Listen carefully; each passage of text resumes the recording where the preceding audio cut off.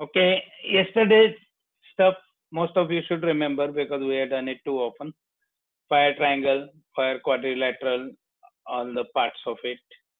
Then how the fire starts, what precautions you take to avoid, how the ships are built, and then we went through the last part was basically we saw the properties of water and carbon dioxide. And foam came, and that time you all were already tired, as you all were claiming. So let's start from foam. Now, foam is something that we all have seen from childhood. You will remember the small bubbles and all. Small children, we do it, and all the small children keep on running around with bubbles. So that is also foam.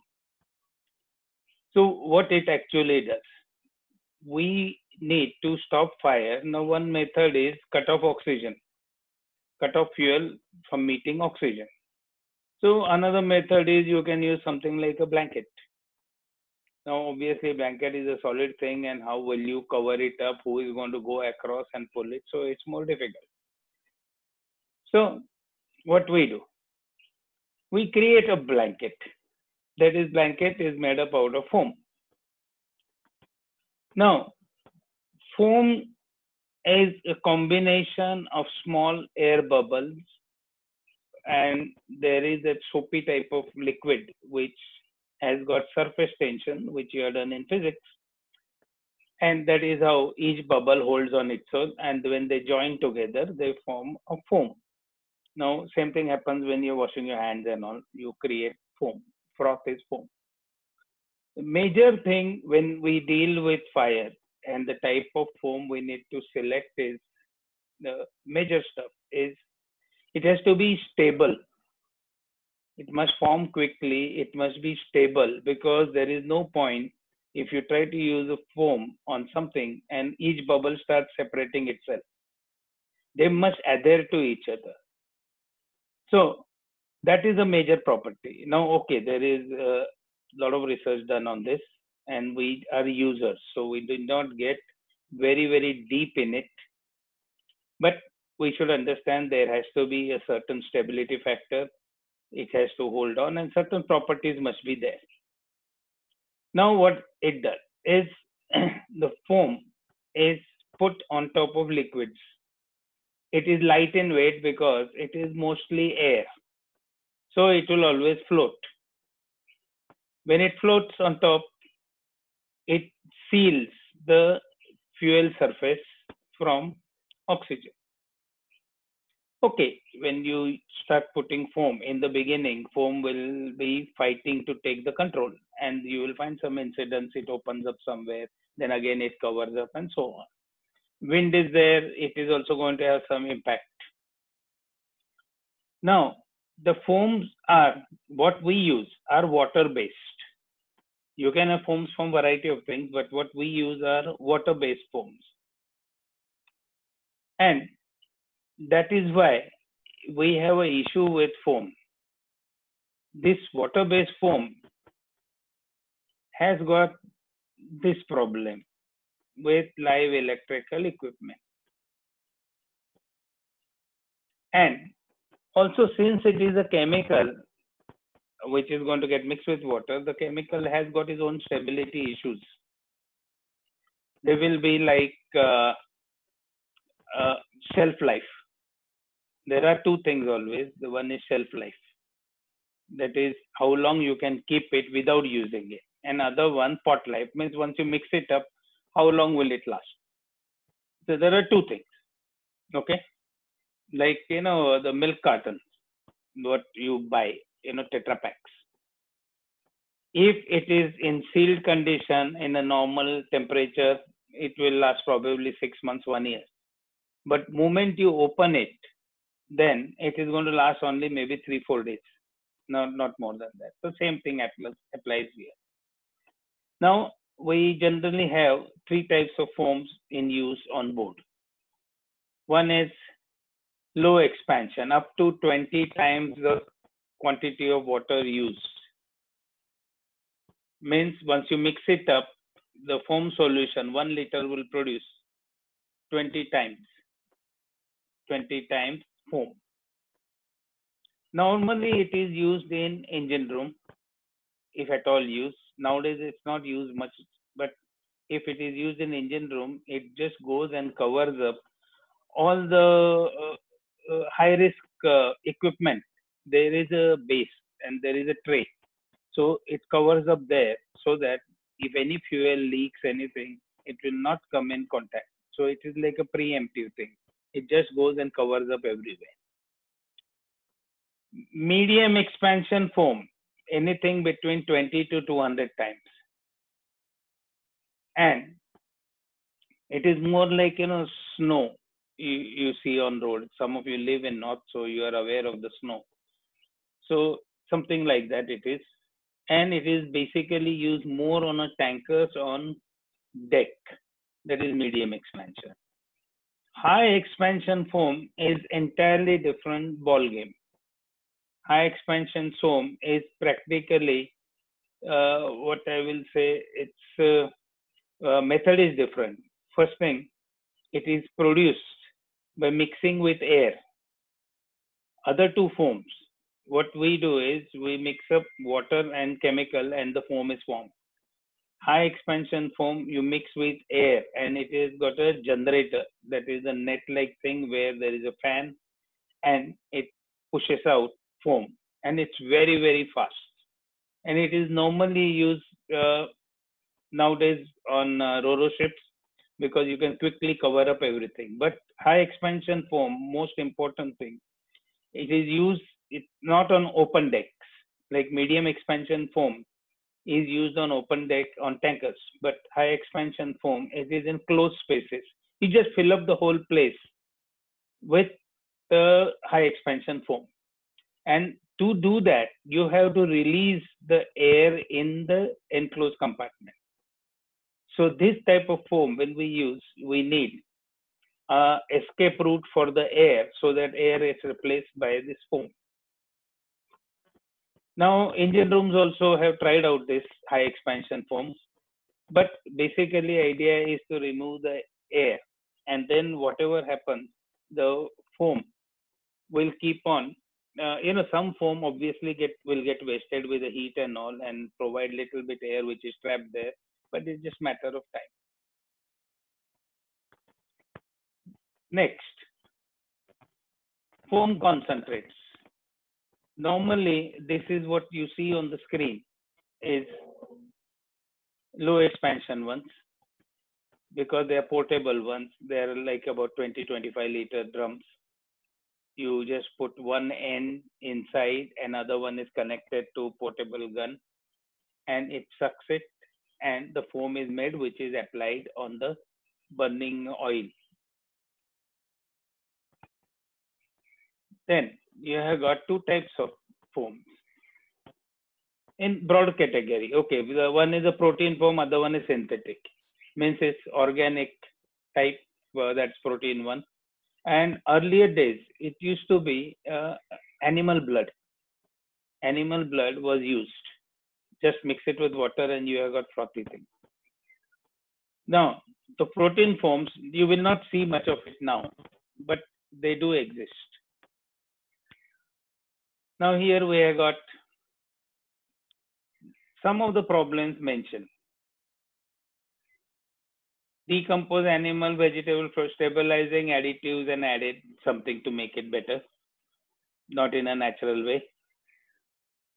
Now, these inhibitors, protein like antifreeze, corrosion of equipment, bacterial decomposition, because this is going to be an issue, and control viscosity, because after all, it has to get sucked in that venturi tube. If it's too thick, it will not move, and then you will not get foam. Advantages, disadvantages, this you have to know thoroughly. Low cost, good burn back resistance, good water retention, good stability, higher heat resistance, fine. But disadvantages can degrade through freezing and thawing. Because always remember, you may be fighting fire when the temperature around you may be minus 10 degrees Celsius. It's possible. And it is relatively slow in spreading on liquid surfaces. It's got too much of binding. Then we are coming to this part. Fluoroprotein foams. They are again combination. You add something, take out something, and make it better. It is better than that, and it is little less than AFFF. Faster flow over means it covers the fuel surface faster. Increase burn back resistance. More expensive, obviously. You are adding up so many things. It has to become more expensive. And it has got shorter shelf life than synthetic foam. Now, what happens is synthetic foams, when you're making it, you can work out with the quality of it. Like you want shelf life like this. This is like designer product. So, and moment you have got protein ones, there is shelf life because it can go unlimited. Now the advantages also include better sealing qualities, good water retention, not affected by freezing, thawing, can be protected with antifreeze, non-toxic, biodegradable. Nowadays you have to worry about this last part, non-toxic, biodegradable, because toxicity can affect people on board. Then we come to film forming, now fluoroprotein foam, these are different types. But variations. Then comes mainly what we use these days, synthetic foams. Flow is much better. It needs lesser concentrate. Expensive, expected anyway. Reduces burn back resistance. And it has got some tendency to mix with the fuel, because what happens is when we talk about hydrocarbons and fluorocarbons, you're deriving it from there. At the same time, what is on fire happens to be a hydrocarbon in most of the cases. So there will be some tendency to mix with the fuel. Why? Because both of them have got hydrocarbons. Now this is what you have to know thoroughly. Aqueous film forming foam, AFFF.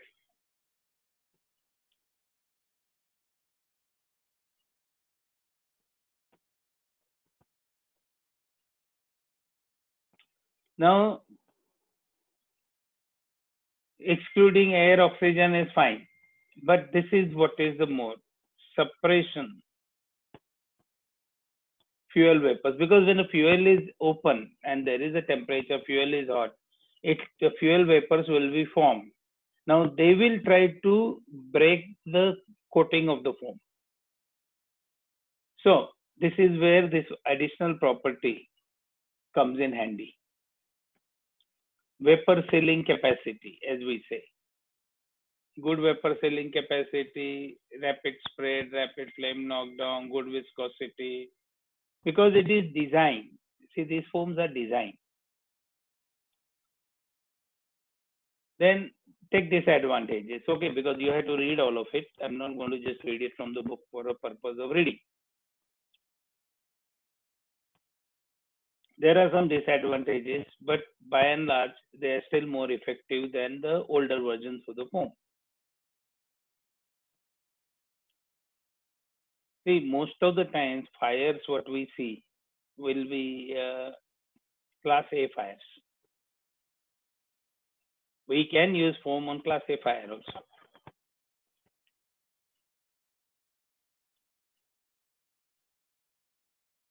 Now, this alcohol-resistant one, it is used on specific types of cargoes.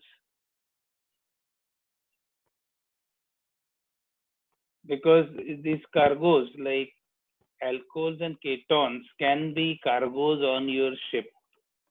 In that case, you have to ensure, like yesterday I mentioned, before loading the cargo, chief officer takes into account whether we have got suitable firefighting capability. Now, 1 minute, I'm just going to hold it and see. Some people are raising hands. So, what is the problem?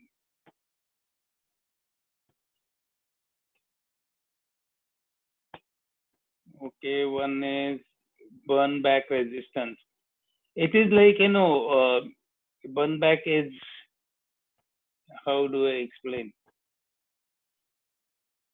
It's like when you're putting something there on fire, it will start burning also in initial stages. And that is like there will be resistance to burning, but yet the burning power may be stronger till the property of the foam overcomes that resistance which is coming from the flames. That is like burn back resistance.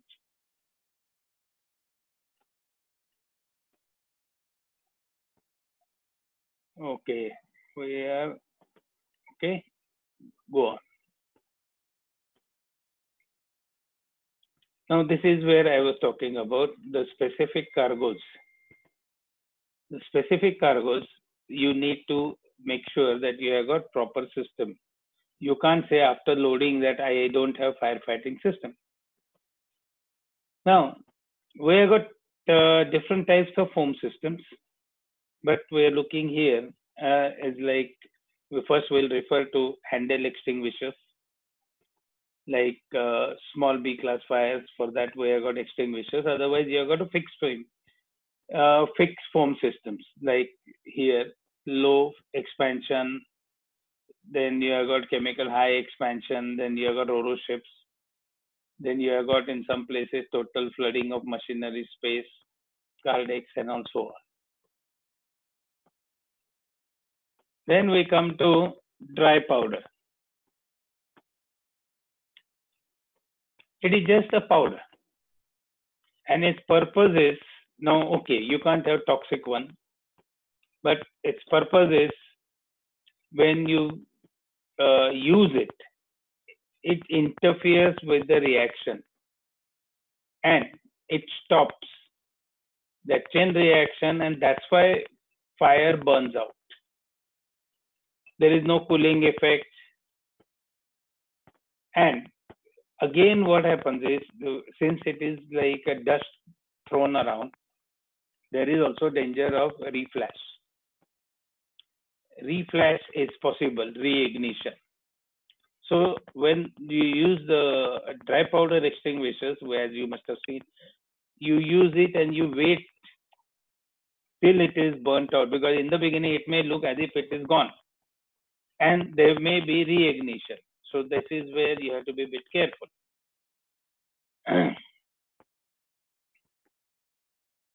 It's basically used more for electrical equipment because you can't use anything else on that.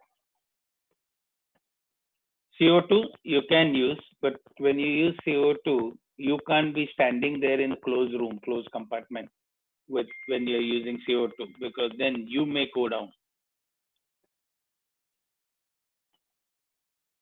Now again, we have got few types. Okay, different types. BC type and ABC type. BC type is for liquid and gaseous fires. Sodium bicarbonate, you know what is sodium bicarbonate? That is what is used in cakes and biscuits. Potassium carbonate, more expensive. Then there are other ones, as you have got here. ABC is normally more common today, because what happens is, earlier days we used to get this issue. If you use the wrong extinguisher, your fire may spread instead of extinguishing. So we had this particular problem of identifying the right one and then using it. Now the world is going for only one type of extinguisher which should apply on all types of fire. They are already in market, though not on ships yet, but it's just matter of time. You will see them on ships. Now here, basically, when we look at it, the fires will be ABC class. So the ABC powder was made. And it's the same thing, there is no cooling effect. It's only interfering with the chemical reaction. So there is always a chances of reignition. Now this is little tricky, the metal fire.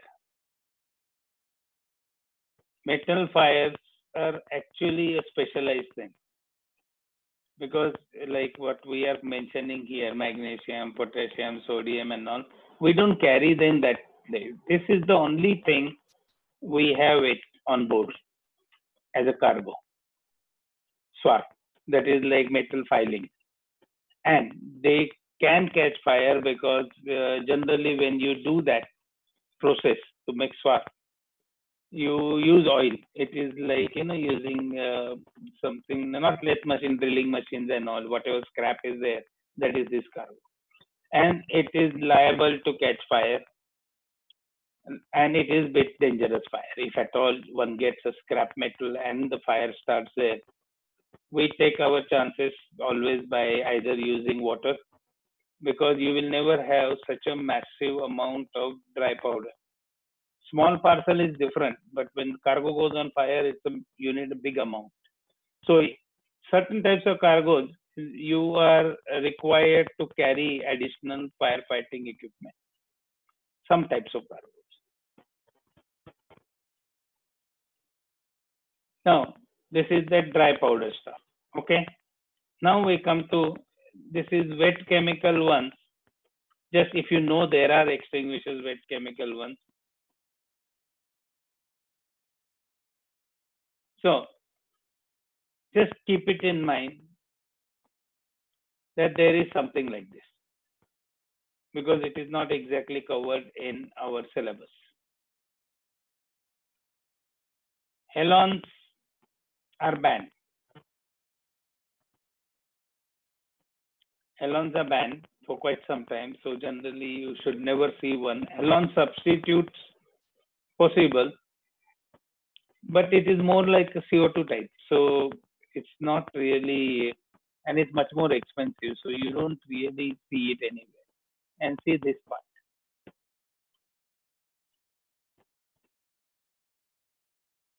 And you are unlikely to see this phasing out ship. Everybody has replaced it long ago. Halon substitutes, they're more effective than CO2. You need lesser volumes, but the cost is always very high. Normally, they use these halons not so much for ships, but more on aircrafts and all, not on ships, rarely.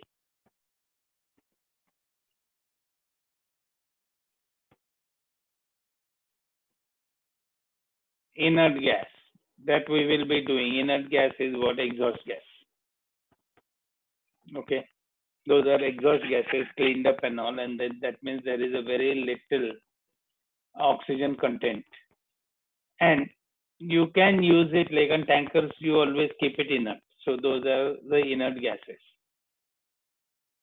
And where will you get it when there is a fire? That is another problem. So they are generally used localized things, but not as a common thing.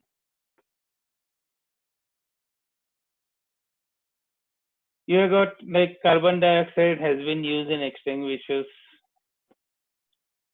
and we have already done it. Now, water mist, these are the systems. Now, these are the systems. Basically, all this system convert water into fine water droplets. Now, there are variety of systems in this. What we use on ship is one sprinkler that is like your shower, little stronger than shower. And another one is hyper mist, where you make it like fog, and that you put it in the engine room, basically. It's a closed compartment system, both of them. Sprinkler can be outside also, because now like some container ships got fire on deck. So they all have been thinking what sort of arrangement. So right now they have created that you should be able to spray water on whole block of containers.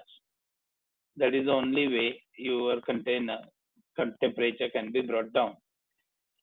But remember the water mist system, ashore also there are very modern systems because somebody had come to give a demo for warehousing.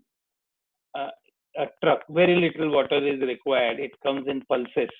You can even use on electrical things. It's like, but those are more modern systems, not on used on ships yet, because they have taken care of this electrical problem also. There's some sort of pulse system. Okay, you don't need to know the table because here it is just talking about cost, this, that. Only thing, if you can remember this part.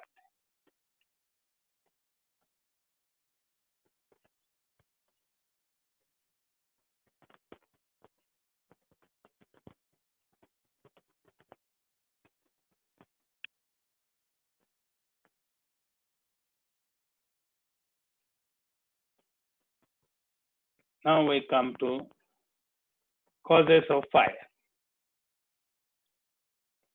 Obviously, fires don't generally start like that. Okay, there is a possibility like spontaneous combustion or something like that, but normally fires don't start. They generally start because of carelessness, irresponsible behavior, or not taking proper precautions. That is another very common thing. Common cause of shipboard fire means that is where it starts in accommodation is smoking.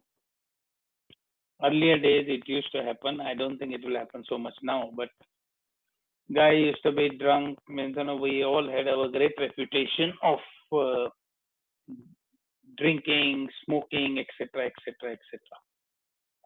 So guy had couple of drinks. He's too high. He's smoking, and he falls asleep while smoking. So his bed catches fire,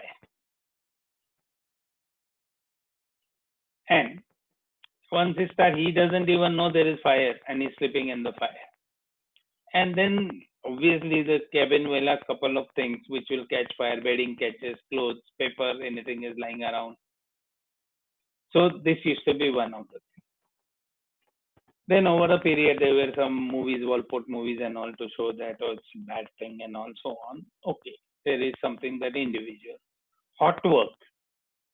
Now hot work is always done with permit, but it is possible somebody takes advantage, doesn't even clear the area, because idea of permit is make sure that there are no loose ends around to catch fire. That is there. But hot work can catch fire because you're already dealing with high temperatures. And if guy is careless, he can start fire. It is like this. Somebody has got a burning torch in hand and he decides to chat with somebody and his hand is moving somewhere else. Without realizing, he will start the fire. Galley activities,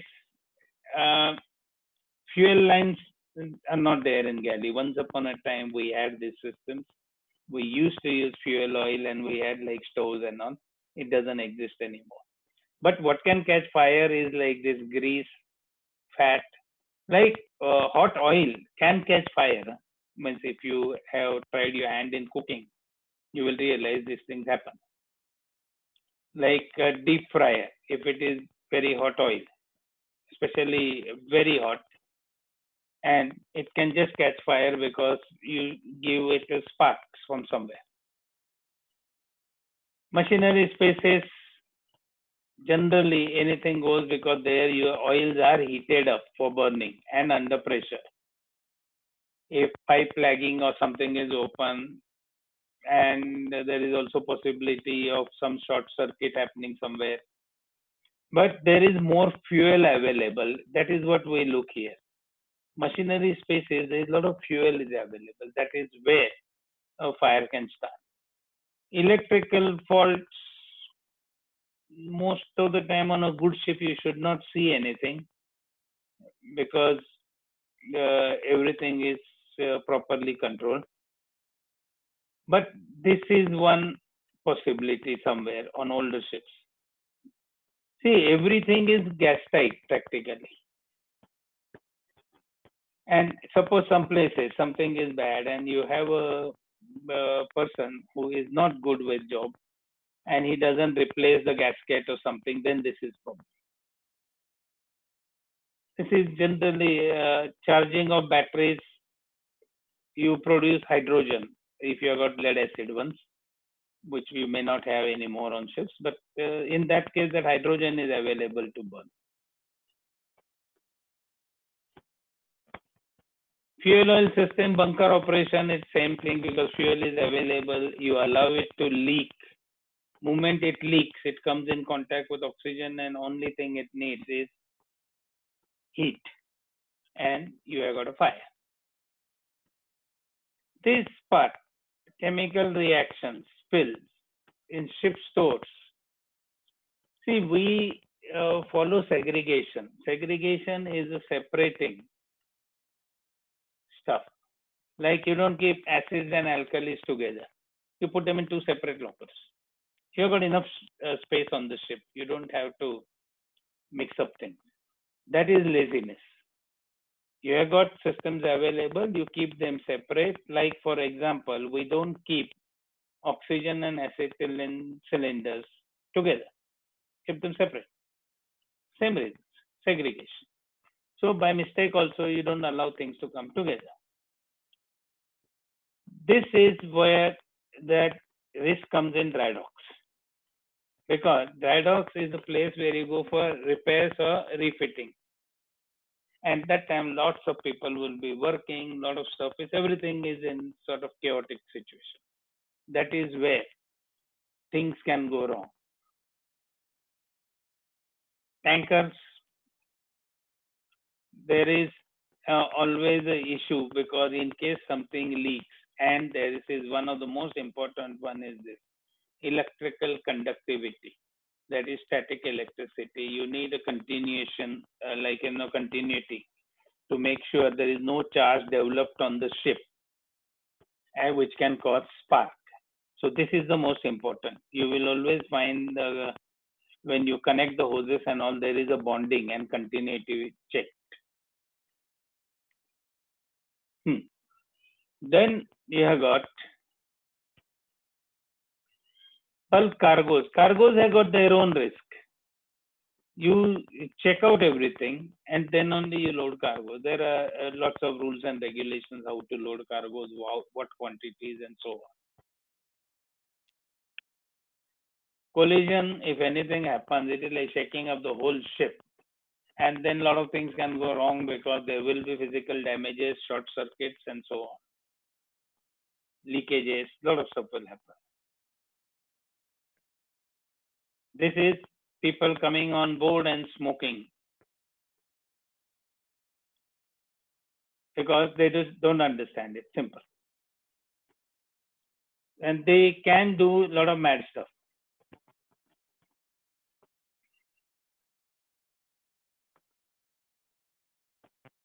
Prevention. How do you prevent fire? Basically, prevention means a good self-discipline and identifying the areas where there is high risk, ensuring that we don't leave any type of fuel there. First thing is remove fuel, possibility of every fuel removed. Then you start look. Oxygen you can't remove, obviously. Heat is the second thing which you can reduce, eliminate, whatever. Areas of concern, bottom of the lift shaft, that is somewhere which we never see because, day-to-day use, some sort of lubrication can collect there because when we lubricate wires, moving parts, something can leak out little bit extra here and there and can collect in the bottom, that is fuel. Stores, same, empty boxes are lying there, which is invitation. Incinerators, heat is there. Incinerators have got heat, that is where you burn things. So it's possible somebody has kept something to burn and that is fuel available. Laundry is drying room, heat is there, clothes are there. Means water garments may be there, the linen may be there. So heat is there along with this, and also something that happens in laundries. Uh, lint. Lint is something like those thread-like things you collect in laundry machines. They can be dangerous. They become like cotton and can catch fire if there are any oil spills. Okay. Waste paper baskets not emptied because you are not supposed to keep waste paper baskets full. They are only for temporary use. Ideally, all waste paper baskets must be empty.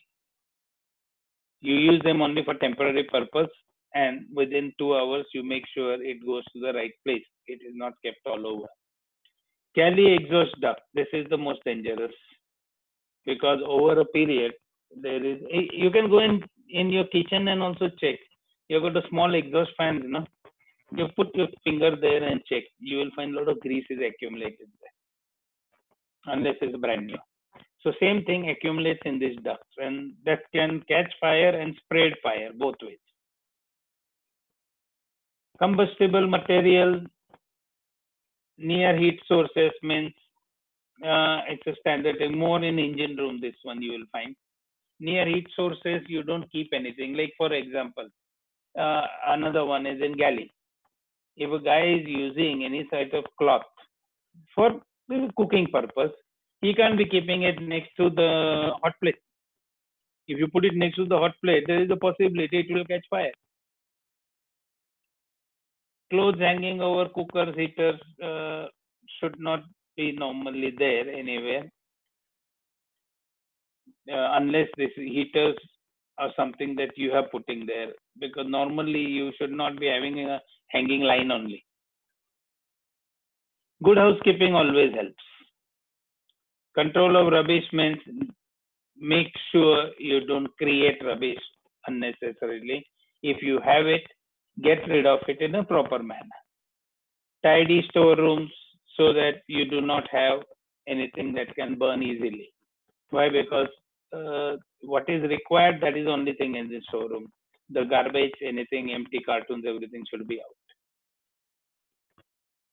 This is again, we come back to the same thing, steel bins, storing, cleaning fluid, everything. As directed by manufacturer, okay, you will notice this term which is used very often. Keep it cold, dry place, cool, dry place, like that, So similarly, they also tell you don't put it near source of heat and so on. So follow the direction. Like don't expose to sunlight. You get this.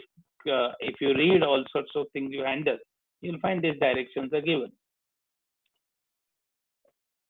This can cause a big problem not only at sea but also at home.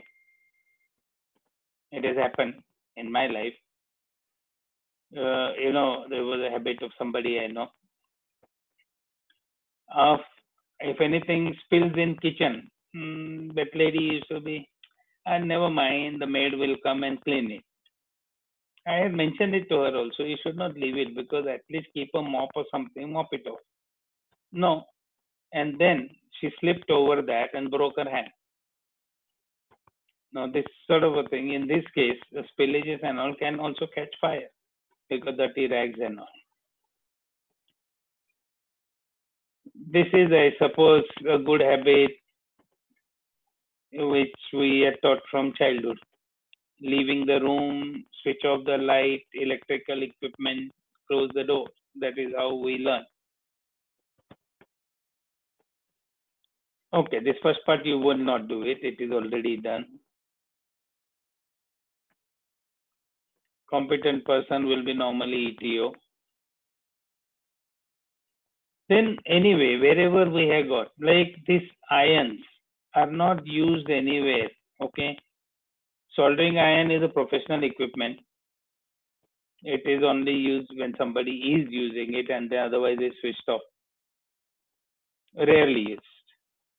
Irons, electric irons for ironing clothes are available in laundry, but you have to ensure that it is switched off when you are not using it. Don't leave it on and go somewhere else.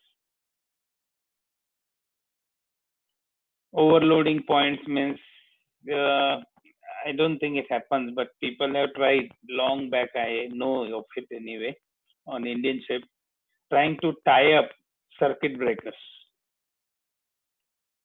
I have seen people trying it. Do not tamper. Everything is designed on the ship to ensure that everything works. Okay.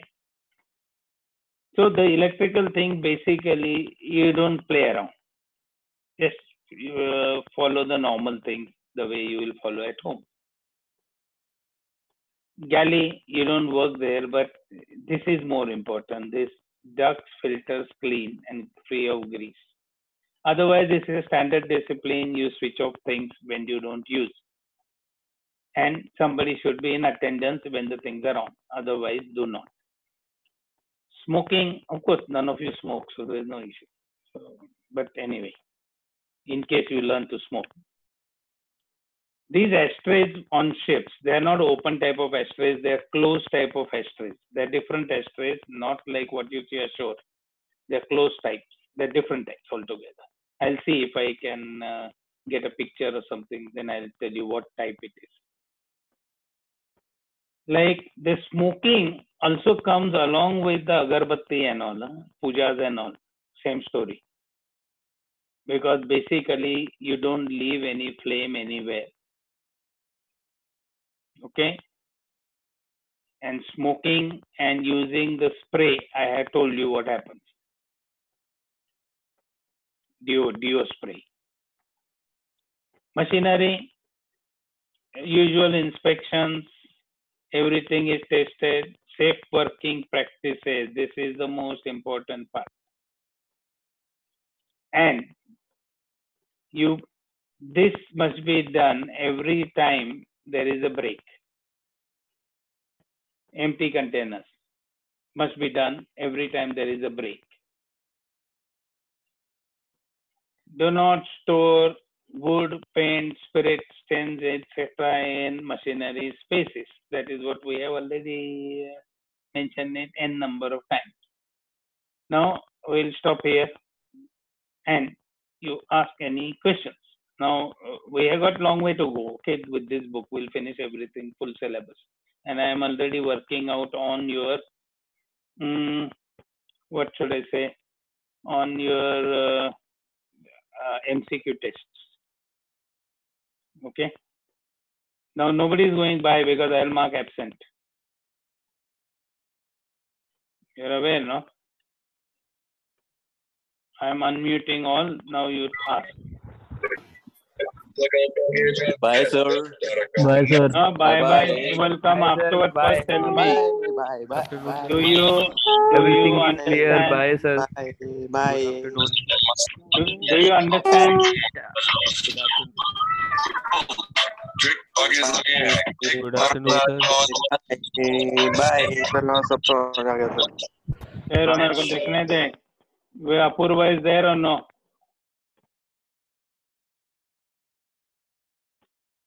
Is Apurva around?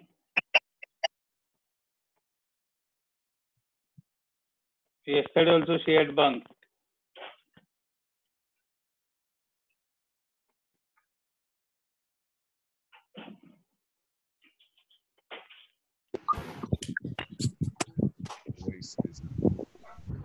And present.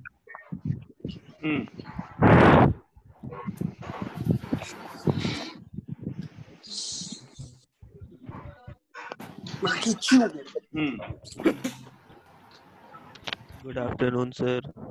Good afternoon. Good afternoon, sir. Good afternoon. Then good afternoon.